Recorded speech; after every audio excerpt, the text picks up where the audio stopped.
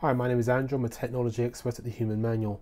In this tutorial, we'll show you how to rate and review an app on your Samsung Google Nexus 10. At the top left, you'll find your power lock button. Press it to bring your Nexus 10 to life and then swipe the padlock to the right to unlock the touchscreen. Touch the Play Store icon.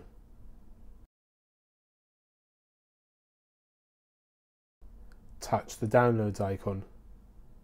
The Downloads section is divided into two areas, All and Installed. All shows you all the apps you have previously purchased, and Installed shows all the apps you have installed on your current device. Here are all of our apps. Touch your desired app.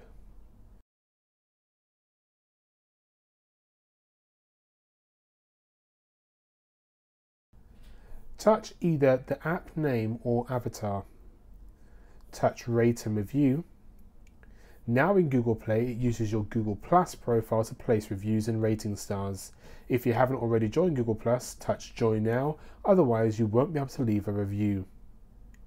Using the on-screen keyboard, type in your review. Don't forget to touch how many stars you'd like to give the app. Once complete, touch the Hide Your Keyboard icon and then touch OK.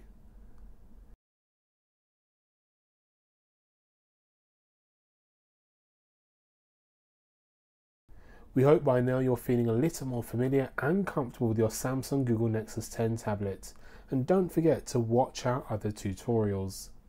Please feel free to re-watch this video or download it for offline viewing.